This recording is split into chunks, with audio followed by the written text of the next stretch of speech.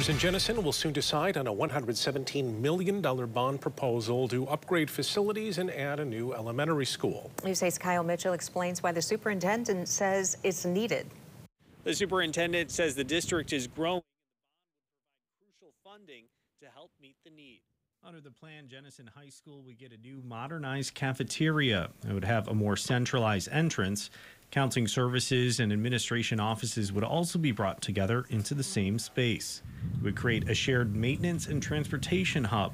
One of the biggest changes would be the construction of a new elementary school.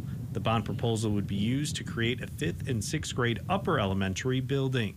The superintendent says the population growth in the area means a greater need for capacity. We've been blessed with a lot of outstanding district community spaces. Our community has approved a JCA, a field house. When we went to the community for our strategic vision, we asked them, what are the areas that we can improve on? And we heard our teaching and learning spaces are really those spaces that need to be improved for our kids. Voters will decide on the proposal in the May 7th election. In Georgetown Township, Kyle Mitchell, News 8.